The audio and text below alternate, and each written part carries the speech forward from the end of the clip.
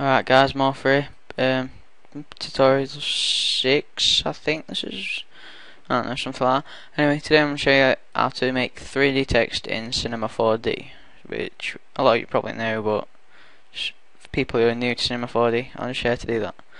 So, I'm going to show you two types of text. The first one is really nice text with looks like it's got two layers on it in two different colours, and the other one is like where each letter's rotated. So, start off with the one which looks like it's got two layers. So you want to make your text and then make it say what you want. I know you're breaking on me. I know you're breaking on me.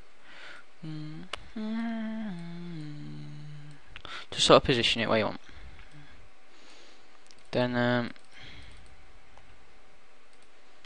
put a font on it. Sorry, I shouldn't really be messing around with all this. Besides the point.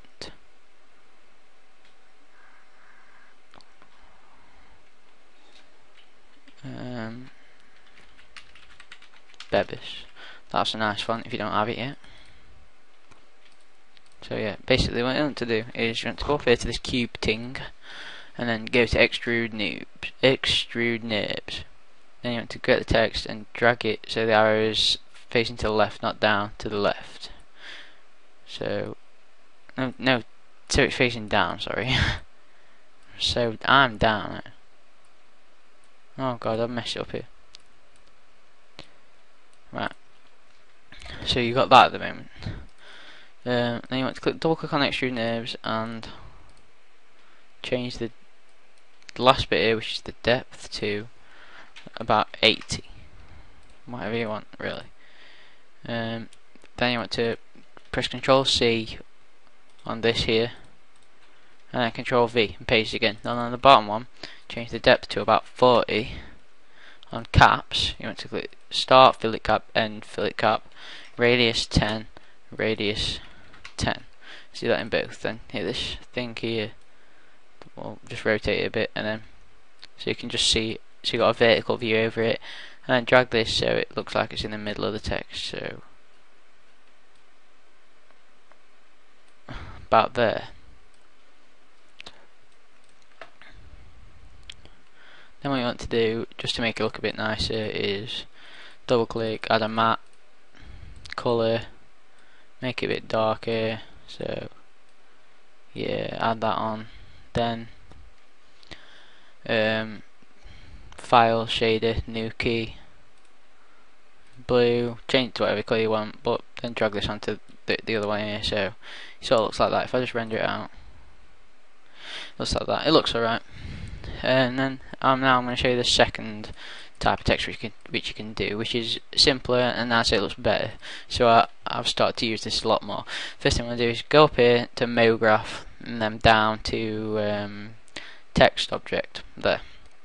Just drag it up a bit, and that basically just makes your text 3D already. So you don't have to add extrude nibs or anything.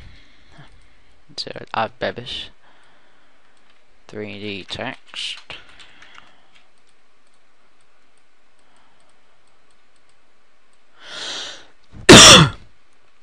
Yeah, so basically just change the depth and stuff. I like to have about what am I doing here? About 100 on these ones.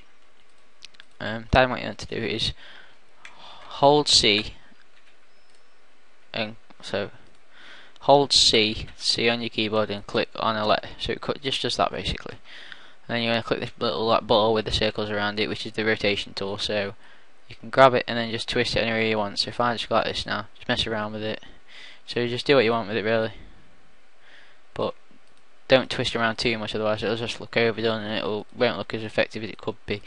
And also you could sort of click this and then go back to the, I don't know what tool that is, but go back to that one.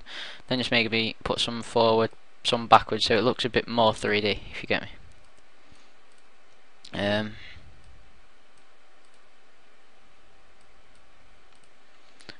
Oh yeah, another thing you could do is you could add a light.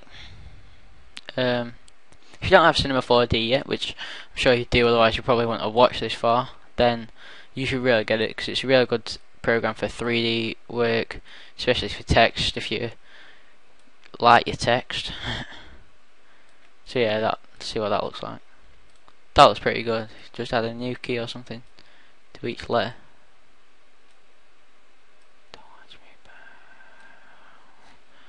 I hope you choke. I hope you choke. I hope you choke. I hope you choke. Just render that out. So yeah, that's alright. So also I'll show you my render settings quickly. So, but yeah, they're the two 3D texts which you can do. But obviously, as you can see, they're highlighted a bit here. It's not 1280 by 720. It's something like 480 or something. I don't really know the proportions.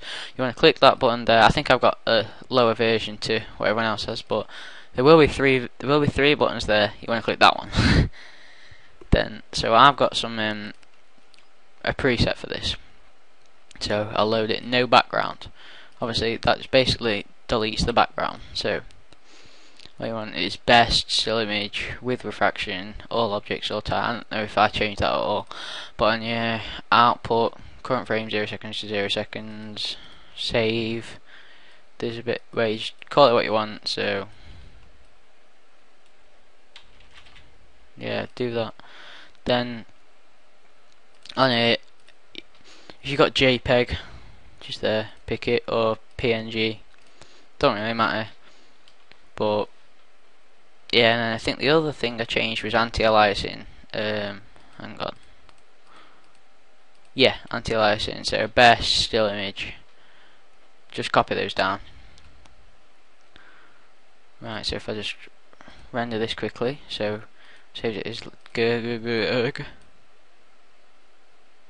I am the one.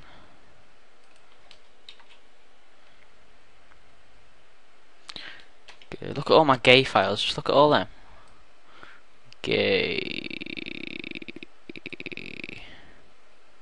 Is that done yet? It is done.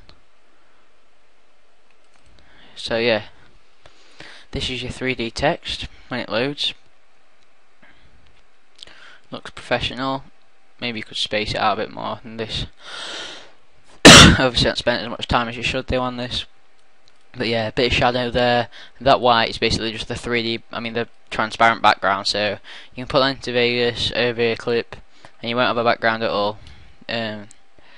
Next tutorial, I'm going to show you how to do text on that looks like it's on the floor in the map.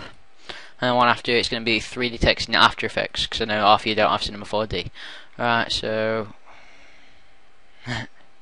see you later, guys.